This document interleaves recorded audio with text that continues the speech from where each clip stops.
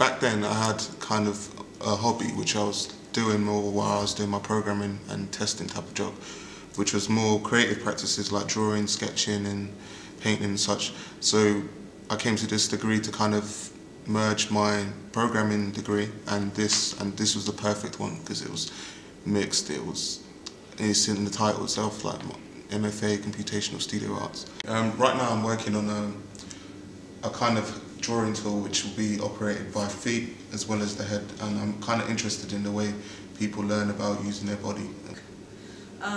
Well, the course so far has been challenging, but a good learning experience. Before coming here, I knew nothing about programming or working with open frameworks or knowing how to build a creative iPhone application.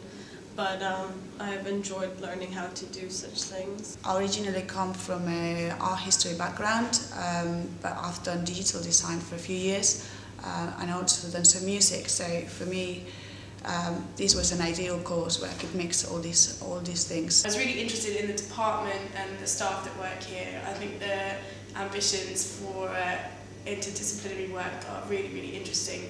At the moment I'm looking at a lot of collaborative work with different people, working with movement and people from different disciplines, looking at the relationship between presence in the digital context and presence in an actual context, and how we as people are navigating that difference with all the new technology that we have access to. I learned a great deal about new technologies, interactivity, which wasn't the case in what I used to do, which was more linear work.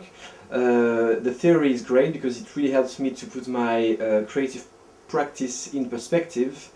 And the fact to go there every week is great for me, to see all these people being involved in these events. There's lots of lectures, you can meet PhD students. There's an amazing dynamism in Goldsmiths.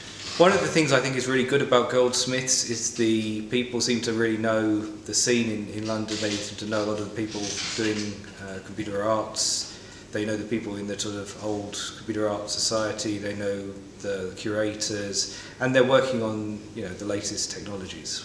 This video I'm showing now is my first work in here, called "Welcome to the Image of the Real," which I did is trying to explore the technology of real-time image system. I've tried to deconstruct the real-time image by reposition each pixel and remanage the displaying time which should be expected.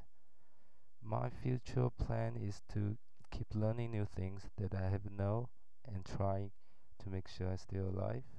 Thanks for listening to the interview.